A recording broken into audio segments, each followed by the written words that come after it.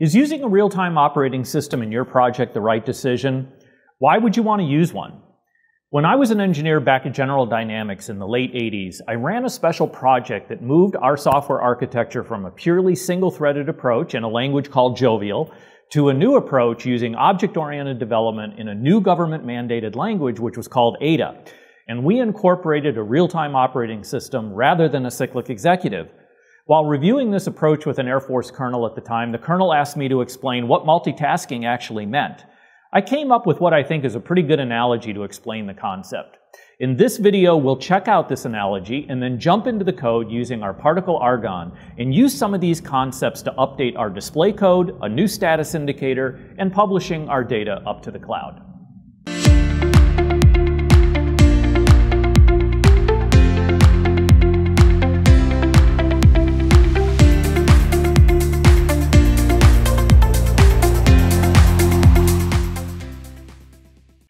Okay, so this is the analogy that I came up with when this Air Force colonel back in the late 80s asked me just on the fly, what do you mean by multitasking?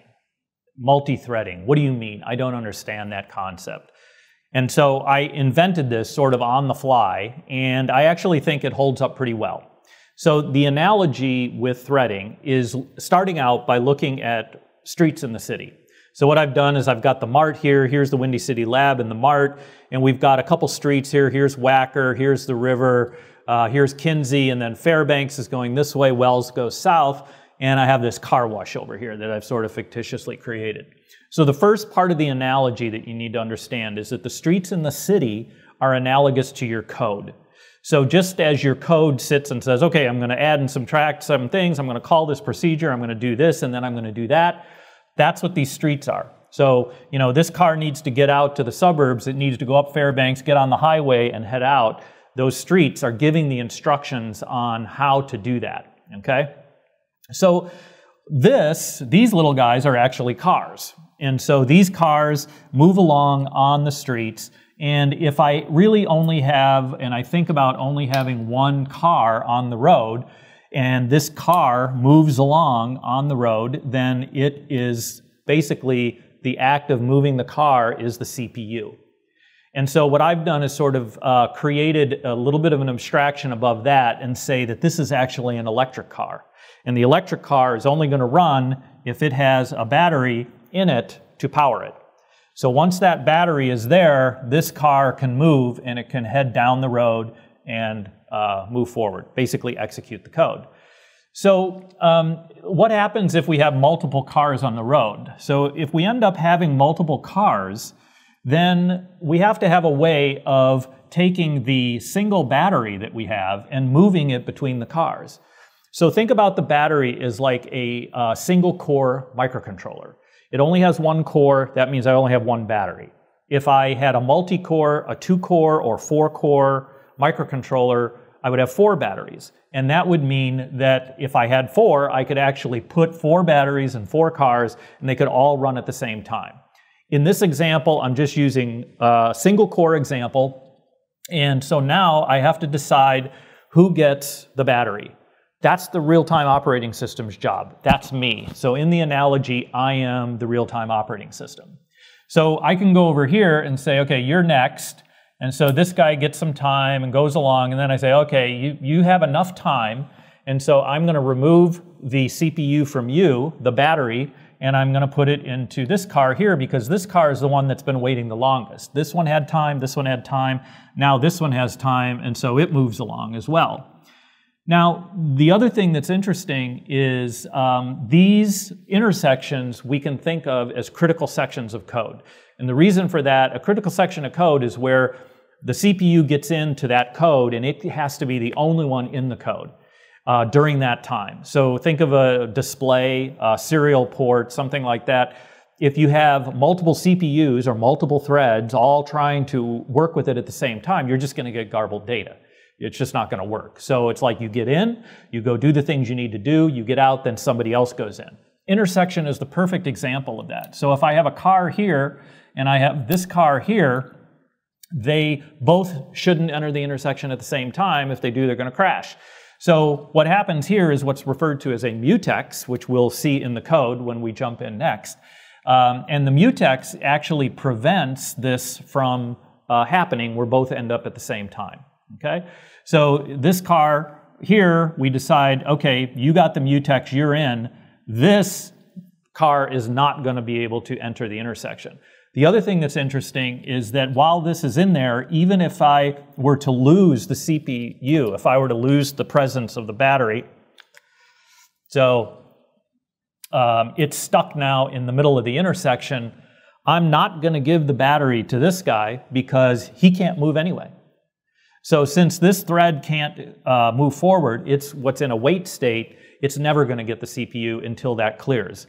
Which is cool because he's not going to use any resources of the system while it's in that state. But I can go over here and I can give this power and let this car move along. Okay, so before we get started doing some multi-threading and using a real-time operating system, looking at mutexes and queues and so forth, I wanted to just sort of reset and show where we are on the project. So right now we have a Xenon that is getting a temperature reading from the MCP 9808. It's only getting onto the mesh network. It's not getting onto the particle cloud. And then over here we have an Argon that is also part of the same mesh network, and it's fired up. It's also on the mesh network, again, not on the Wi-Fi, not on the particle cloud, but it is listening to a particular temperature measurement coming from the Xenon, and that's what's getting displayed here. And we can see if I just hit reset, what will happen is it will go out, set to the external antennas, and it will then bring the mesh network up and running. And when it gets a reading from the Xenon, it will display it. And that number underneath that temperature is the number of milliseconds since the last reading. So what I've got it set up to do is if this ends up going past 10 seconds, I want to know that this number is old. So what I'm going to do is just off camera here, I'm going to shut off the Xenon, and we'll see that at 10 seconds, we end up getting an old indication on the display. So if we were to go look at this and see 25.3, we realize that that is at least 10 seconds old. It could be 2 years old for all we know, the way it's designed right now. And then, of course, if I plug the Xenon back in and it fires up and it starts sending new data, we get a new number. So that was about 25 seconds since the last update, but now it's at every 6 seconds, which is about right, and we don't have an old indication anymore.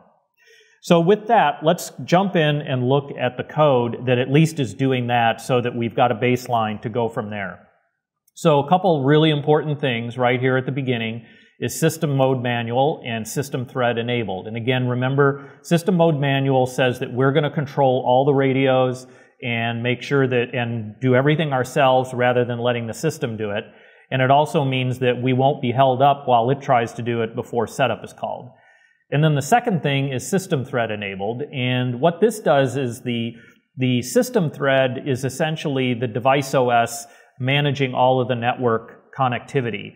And that all can now happen on a separate thread. And threads, again, if you watch the analogy that I just did, it is basically like these cars driving through the streets of a city, and every car is a thread. And so what we've got is really two cars now. So we've got the system thread, which is managed by Particle, which is actually doing all the network connections. And then we have our own thread, which actually runs setup and loop.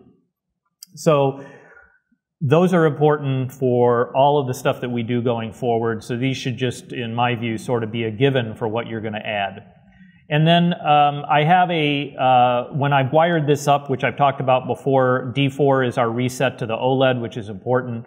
I've created a define for the time string size of being 10 bytes. And I've also said that data is old means that about 10 microseconds, that means that we will indicate an old status. I like to use pound defines rather than these numbers down in the code, because the numbers down in the code just end up being what I call magic numbers. And if I change one, I have to change the other. Also, by doing pound defines, we don't take up any additional memory. So if I define them potentially as constants, or I define them in some other way, they may end up taking some both flash and RAM, depending on how you do it.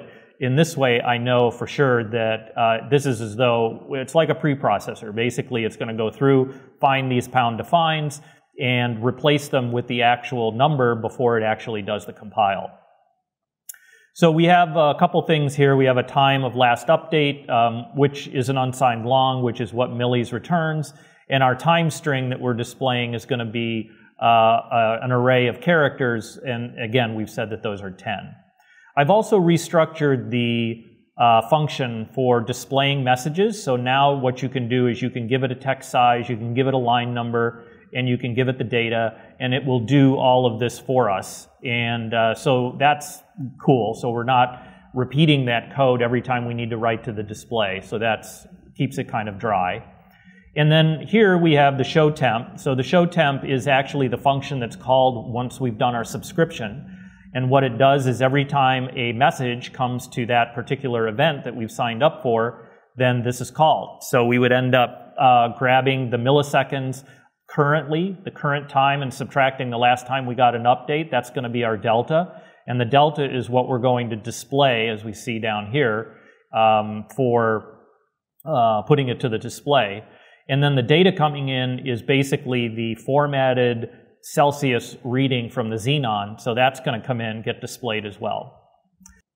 So these two lines we've seen before, but I just want to briefly state it again. This is how we currently have to set the external antenna. And we're using the external antenna for our Bluetooth, which is also an antenna is built into the Argon for Bluetooth. But I want to use the external one because in some future videos, I'm going to put these throughout a very large space here in the Mart, and we're going to do some range testing and so forth, and I want to use the external antennas going forward. And then we just clear our display as we start up our setup. So we've got the external antenna enabled, and then we actually write out mesh ... to our display. What that's doing is then indicating to us that we're about to start connecting to the mesh network. So we do a mesh.on, mesh.connect, and then we do this really nice function that Particle has given us where you say wait until, and then you give it a function that is going to return a true or false. And as long as it returns false, we are not going to move forward. And once it does return true, we'll move on to the next line. And then finally, in our setup, we do a subscribe to this event new temp, and show temp is the actual function that gets called here whenever we get a new reading. And then finally, here in loop, we again, every time we loop, we go and check the current time minus the last time we got an update. And if that delta is greater than the data is old number that we did, which was 10,000, then we go ahead and write to the display old, and we do it kind of over on the right-hand side. So that's the code as we start out. And what I want to do now is jump into adding our first independent thread in the system.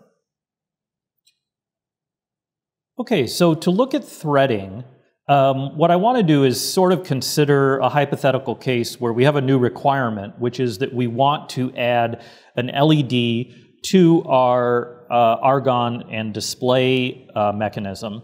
And I want this LED to go off for a period of 1 or 2 seconds whenever it receives a temperature from the Xenon. And so we could do that in the code here by when we do a show temp, as an example, we could inside here not only send the message or set the message over to the display, but we could also do a 2-second delay in here. But one of the things that I don't really care for in that method is that I really don't know necessarily how fast I'm going to get temperature readings. And so given that, I don't know if I want to really be delaying for several seconds inside this method that's actually running every time I receive a message. In many ways, it looks just like an interrupt. And a really good practice to think about always when you're managing interrupts, and I have another video coming up on interrupt handling, is you want to do things as quickly as you can in the interrupt handler and push off other things that'll take more time off to other threads or other mechanisms that don't delay the interrupt handling itself. So in this scenario, let's look at how we would do that. We're going to treat this like an interrupt handler, and we're going to do it using threads. So the first thing I'm going to do is wire up the LED. And again, when I do this, you're going to go, hey, crazy Kevin, you are hooking up a LED essentially directly and not putting a resistor there. And you're right. And that's because I'm using these awesome SparkFun LEDs that have resistors already built in. So I just think they are the most awesome idea, and they really save me a lot of time because I normally have to run off and find another resistor. And I also don't have any idea why D5 is high at this point, but we'll address that at another time. So what I've done is I've attached the LED, and now we're going to go in and actually use this. So first thing I'm going to do is pin mode D5 as an output, and then I'm going to do a digital write D5 low. And let's go ahead and rebuild this and run it and see if we can at least get that LED to turn off. So I'm going to go up here and I'm going to put us in DFU mode, and I'm going to go ahead and build and flash locally. So we should start out with seeing mesh here, and we should see that LED go off. Good, we did. And we are now seeing readings. Cool. So we have our LED in and going. So the next thing we want to do is look at creating a thread and a mutex where we can synchronize. So this thread is what's going to run independently and set this LED whenever we get a message. So the way we can create a thread, the first thing to do is I like to start with actually the function that is going to be called as part of the thread. And we'll call this message LED. And whenever we do a function like this that's going to be a thread, it's always going to return void, and it's always going to have an argument, which is a pointer to something, some data, which is void at this point, is void meaning that it's sort of undefined, can point to anything. And it also could be null. We don't have to supply anything at all. And then what we're going to do is, if I say digital write D5 high, and then I'm going to say delay 2000, and then I'm going to say digital write D5 low.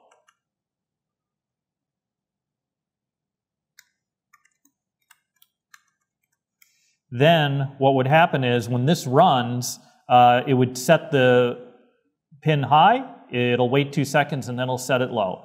Now, because this is going to be a thread, it needs something very critical, which is threads can never return.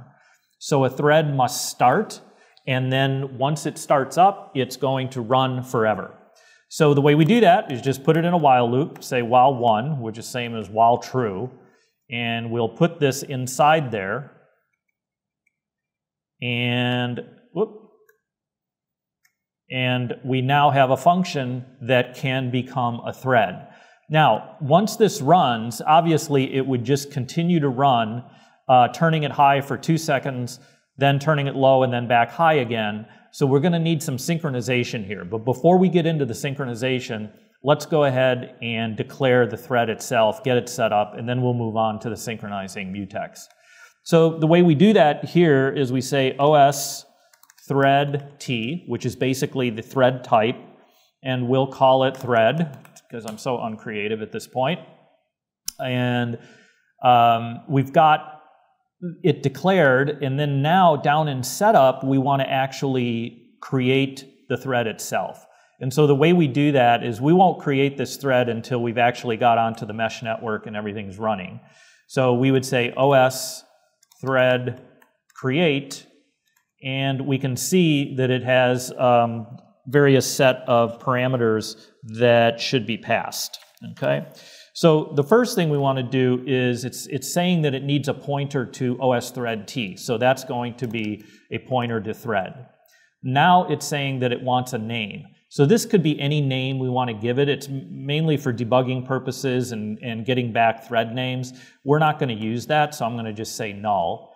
Now, priority, it turns out that we can set the priority of the thread, and I did talk a little bit about priorities when I talked about the analogy with the city and cars. So you can reference that, but suffice it to say that we want this thread to just be at the same priority as everything else. So it's going to be serviced in pretty much a round-robin fashion.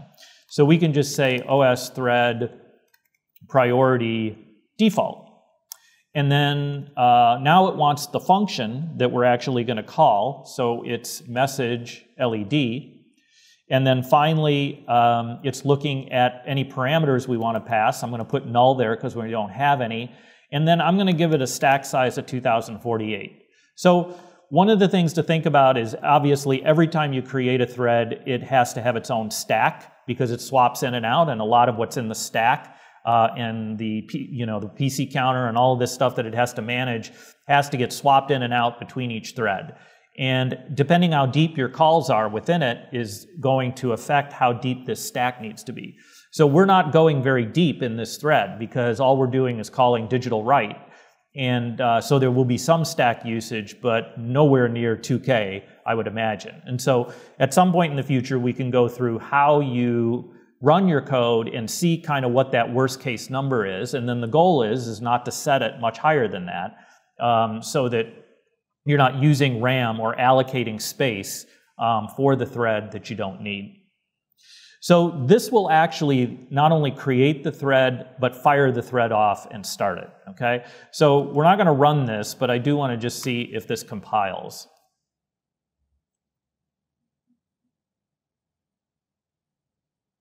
Cool, it compiled successfully, so that's a great start. So now let's think about how we're going to coordinate this thread with the message. And the way we do that is using what's referred to as a mutex. Now, I would normally use a semaphore, and I typically try to use mutexes to be sort of protectors over critical sections of code. And again, that's yet another topic. It'd be like a shared resource, so I may have multiple threads in the system, but I only want one thread to be able to have access, let's say, to talking to the display at any point in time, and a mutex is a perfect way to do that. Semaphores, on the other hand, I think this is a perfect way of coordinating the action of one thread to another and saying, okay, when this happens, then this should happen. And it can do that through a semaphore that starts just at a count of 1 or 0. So if the semaphore is 1, somebody tries to get the semaphore, it works, they get it, and it goes to 0. They try to get it again, that's not going to work until somebody signals it again. So unfortunately, we don't have access to semaphores yet. They're down in the HAL concurrent library, but they're not exposed in the header file for whatever reason. And so we can get around that by just using mutex. So what we're going to do is say OS mutex T, the type, and we'll just call it mutex. And then what we want to do is create this mutex. So we'll come down here and we'll say OS mutex create. And it just needs a pointer to the mutex name, which we would say mutex. Now, with this mutex created, then the thread, when it gets created, it's fine for it to go use the mutex or refer to it. So to synchronize this action, the first thing we want to do is see if we can get the mutex. And so we do that by saying OS mutex lock. And we refer to the mutex itself. So what that is doing is it's trying to lock the mutex, meaning that it wants to take control of it. And if that succeeds, if it can lock it, it can then move on to whatever code is below it. But if something already has the mutex, if somebody has already locked it, when you call this, then your thread is put in a waiting state, and it will wait for that mutex to become free. And so it no longer uses resources of the system. The RTOS will put it in a waiting queue, and essentially that's where it will sit until this mutex frees up. So the state that we have right now is the assumption is that the mutex will be held onto, and then we'll release the mutex whenever we get a message. So here it locks it. If it succeeds in locking it, it will go through and it will do these three things. Now, obviously, if it loops right around again, it still locked it, so it can't lock it again. So at that point, it will suspend itself, so it will go back into a waiting state. So the other side of the coin here is looking at the code to send the signal and work with the mutex so that the mutex gets released and things can move forward on the lock. So what happens here is we have show temp. This is the thing that runs, right, whenever we get a message. So what we want to do here is say OS mutex unlock mutex. And so what happens here is if the mutex is already locked, which means that this thread cannot proceed, then when we get a message, we update the data on the display, and then we do an unlock. So when we do an unlock, what that does is unlocks this mutex, which allows it to then do the LED for 2 seconds, and then it'll try to come back around. Of course, it's still locked, and it will wait until another message is sent. So in theory, this should do what we need it to do. So let's give it a try. So I'm first going to do a quick compile here, see if everything compiles, and it does. So what we're going to do is go up here, we're going to put it in DFU mode, and I'm going to do a build and flash.